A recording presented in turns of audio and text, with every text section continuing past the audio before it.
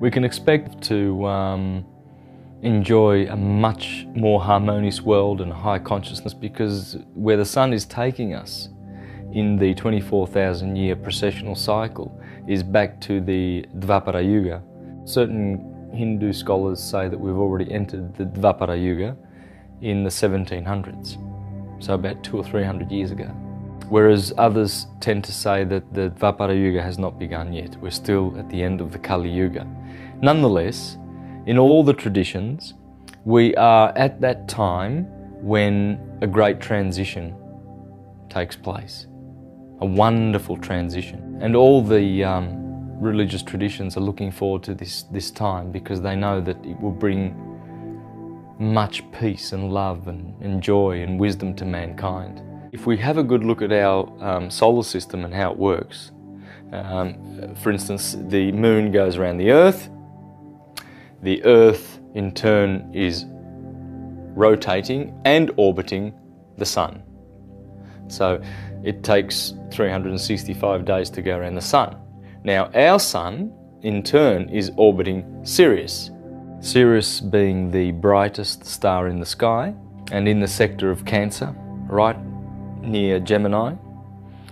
It is in a binary with our star. And every 24,000 years we go around each other in a clockwise motion.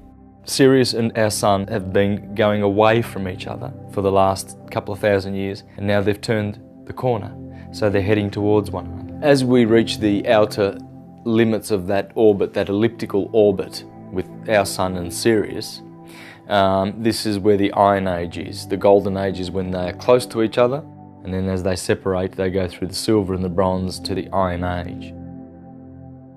Well, that affects the consciousness of mankind, because we have 100% consciousness when the two stars are close to each other. The consciousness falls to 75%, 50% and 25%. We've not enjoyed full consciousness for a long time, and many of the gifts and abilities and powers that we once had.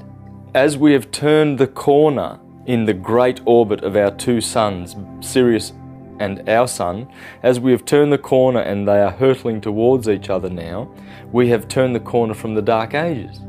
We've come out of the dark period, because the suns have been pulled apart and their influence is weakened, and therefore our consciousness has dropped, and we're in the Dark Ages. Now they're pulling towards each other, bringing us to a higher consciousness. And that's nature.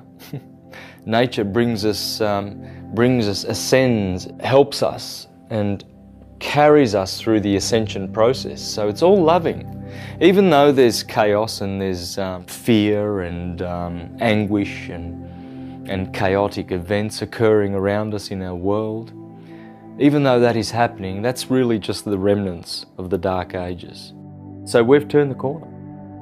The two suns are hurtling towards each other at great speeds now, and that's the beautiful part of where we are. We've turned the corner. So we're really in just a great time in history to be living. It's just an amazing time.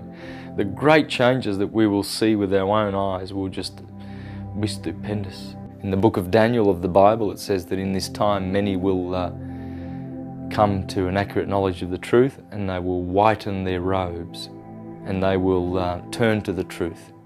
But it also mentions that many will just go off into the darkness and continue on the path of darkness. The more one loves and finds unity in this world and harmony, the more the blessings will be when that time comes. All shall benefit on different levels. Even the unawakened will benefit, because that's how the universe elevates souls.